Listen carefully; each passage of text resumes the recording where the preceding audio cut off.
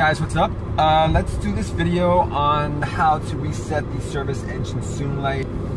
Basically, what you're gonna do is you're gonna have your car off. The car is gonna be off, right? All right. So you're gonna turn your car on the on position without putting anything, without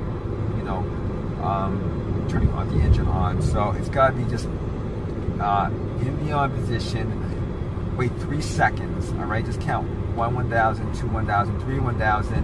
What you're going to do is you're going to press 5 times on the accelerator pedal. 1 1000, 2 1000. You have to press it 5 times within 5 seconds. So it really doesn't matter how fast you do it. You can do one after another, 1, 2, 3, 4, 5. Just within 5 seconds, just do that, all right? And then after that, you wait 7 seconds, right?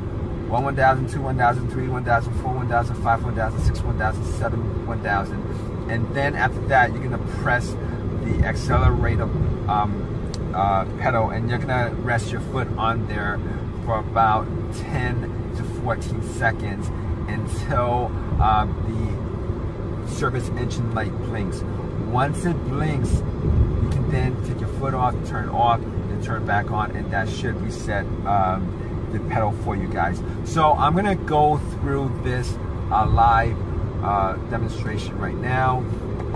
So basically the car is off, right? You're gonna turn the car on, and on does not mean that the clock light is on. On means that, you know, that the whole entire light is on. So 1 2 3, all right, foot pedal, 1 2 3 4 5, and then count to 7, 1 1000, 2 1000, 3 1000, 4 1000, 5 1000, 6 1000, 7 1000. All right, so put your foot on the accelerator. 1 1000, 2 1000, 3 1000, 4 1000, 5 1000. So here it is. It's blinking immediately. Normally it takes about 10 to 14 seconds for it to blink. So since it's why did it stop blinking? It stopped blinking. It's not supposed to do that. All right, let me try it again. All right, it's off, right? It's on. All right, so here you go. 1 2 3. 1 2 3 4 5. 1 2 3 4 5 6 7. All right, so put your foot on the accelerator. 1 2 3 4. So it's blinking right now. You can see it. It's blinking. So all right. So you guys turn it off and then turn it back on. All right, guys. That's how you do it.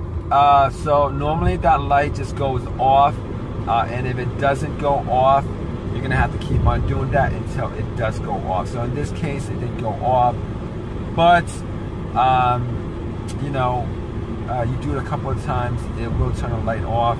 Or if you guys have an issue that's you know, one of these issues where, you know, there might be a huge emissions leak in your car, and that light's probably going to stay on for quite a while. But normally, if I wanted to do this without